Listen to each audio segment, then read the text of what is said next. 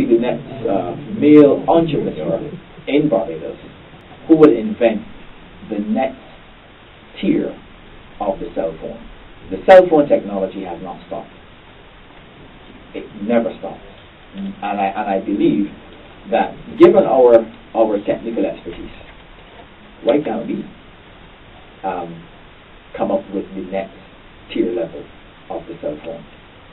The technology and the inputs that push and drive the cell phone technology, there's no monopoly on it.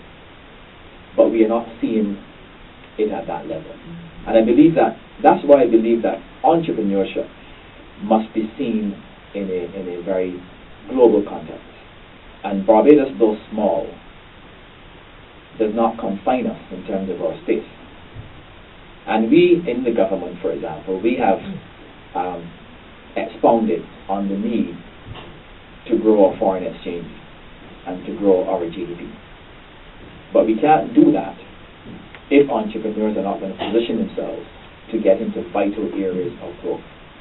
And I believe that one of the things that we have to do is to very quickly assimilate and identify those key growth areas that will not only make your business invaluable, unique, and in demand, but will be down to the economic benefit of Barbados. We see road tennis as an indigenous sport. But in order to play road tennis, we need to have rackets and we need to have nets. But I'm yet to see a company in Barbados mass producing road tennis rackets. Now, we also exhibited road tennis at the Shanghai exhibition in China.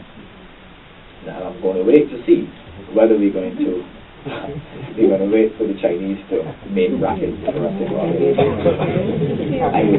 Not that I'm not saying that China has to expand, but we have a brilliant opportunity, given where the sport is going to go, for a couple of businesses to start looking at how they're going to make